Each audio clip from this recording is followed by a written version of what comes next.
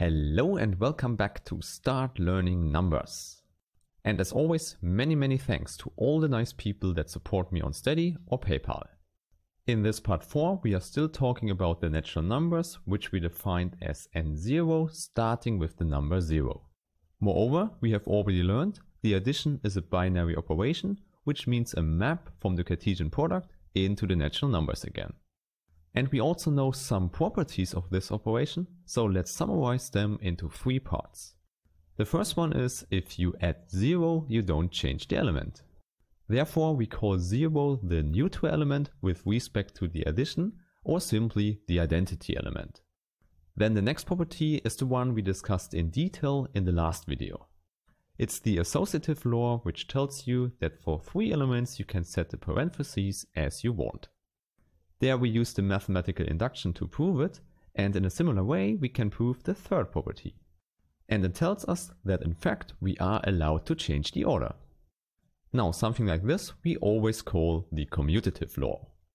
Okay, with this we have everything for the addition, but of course you already know the natural numbers have even more structure. For example, we know how the numbers are ordered. Ordering just means when is a number greater or equal than another number. Hence we now give a meaning to the symbol we read as n is less or equal than m. So with the visualization in mind, it should be clear how we can define this. For example, why should 5 be greater than 2? Of course, it's simply because we can add something to 2 to reach 5. With the natural numbers, it does not work the other way around. In a formula, this reads as it exists a k in the natural numbers such that m is equal to n plus k. And with this, you can also immediately say what the strict inequality should mean. There we just want that n is less or equal than m, and also that the numbers are not the same. So we have this condition and this condition. Now you should know sorting a set in such a way is a general concept which has to fulfill 3 properties. Therefore, let's write them down. The first property is that we can compare each element with itself. In our case, easy to check, we just have to choose k to be 0. And this property is simply called reflexive. Now the second property should tell you what happens when we have the order in both directions. So when we have that n is less or equal than m, but also greater or equal, written as that, then the only possibility should be they are indeed the same. This property is usually called antisymmetric, which just means if we have 2 different elements, only one of the 2 orders can happen. And now the third property considers 3 elements and tells us what happens when one is in the middle. So n is less or equal than L, but m is greater or equal. Then of course n should be also less or equal than m. In the picture, this would just mean if we have 2 jumps that are connected, then you can put them together into a big jump.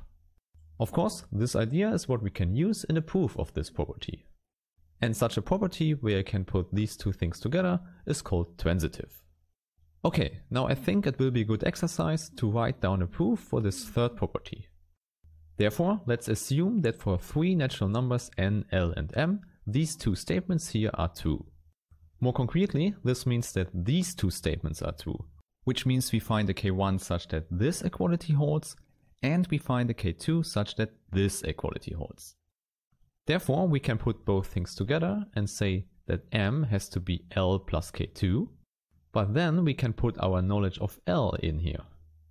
So we get this, and there you see we can use our associativity here. Then with the parentheses on the right hand side, we can just define a new number, so let's call k1 plus k2 just k. We know the addition gives us again a natural number. In other words, we now know there exists a k, such that m is equal to n plus k. And by definition, this is simply n is less or equal than m.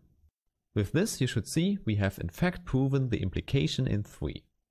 So therefore you now know the addition in the natural numbers and also the ordering.